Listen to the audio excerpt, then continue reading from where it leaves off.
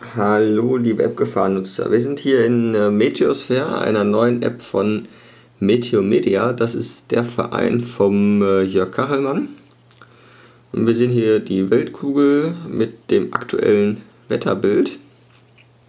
Und dann kann man hier so kleine Animationen, Vorschauen starten. Hier oben sieht man die Zeit. Und man sieht natürlich da, wie die Wolken sich bewegen. Was ich ein bisschen schade finde, ist, dass das hier die höchste Zoom-Stufe ist. Also wirklich eine Prognose kann man da kaum erkennen, höchstens größere Wolkenfilme. Das kann man zum Beispiel hier ganz gut sehen in Chicago. Okay, jetzt ist gerade Nacht geworden, aber das müsste hier dieser Tropensturm sein, der letztens aber in New Orleans gezogen ist. Der löst sich jetzt hier langsam auf, das sieht man da eigentlich ganz gut. Ja, und die einzige Funktion, sag ich mal, die man noch irgendwie abrufen kann, ist, dass man hier für den aktuellen Standort sich noch die Wettervorhersage anzeigen lassen kann. Allerdings beschränkt sich das hier auf die Daten, die wir hier da sehen.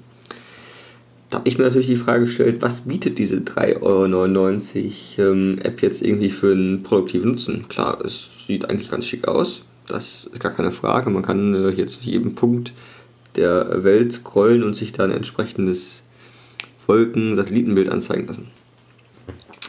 Hier sehe ich dann als erstes, bevor ich zu Wolkenniederschlag komme, diese Premium-Funktion. Da frage ich mich, wenn ich 3,99 € ausgebe, warum muss ich dann noch so viel bezahlen, um Strömung, Wind, Temperatur, Wind und Schneeregen angezeigt zu bekommen?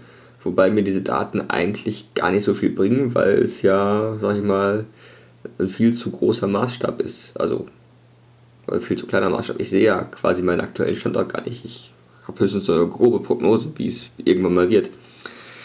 Zudem kommt hinzu, dass hier für diese Aktualisierung, die man da immer mal jeden Tag durchführt, 15-20 MB Daten übertragen werden müssen. Das heißt, für den mobilen Einsatz auf dem iPhone zum Beispiel, geht die Universal App auch, ist es quasi sinnlos, weil wenn ich jedes Mal mir 20 MB laden muss, dann habe ich nach 3 Tagen mein Datenvolumen aufgebraucht.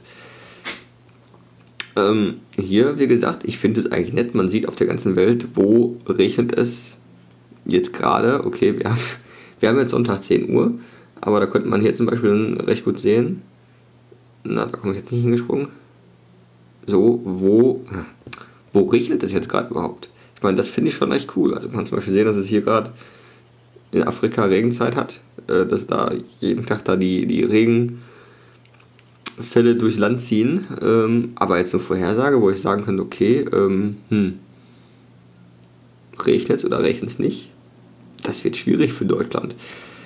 Von daher, ich weiß nicht, was ich genau von der App halten soll. 3,99 € sind nicht gerade wenig. Zudem kommen dann noch die